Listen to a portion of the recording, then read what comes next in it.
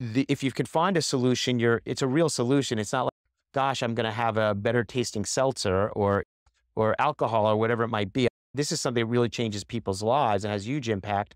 There's real technology to it. There's other barriers to entry, which include intellectual property, include an FDA process. And then we ended up finding a company that we thought could have appeal at a kind of end patient and consumer level in the MedTech world, which is a company called Vibrant, which happens to be based in Israel. A really neat company. It's a non-pharmacological capsule for curing chronic constipation. And if you actually look at a portfolio, you'll see the thematic relationship to some other things we're involved in. We said, gosh, this is a much more interesting sort of sector to get ourselves involved in.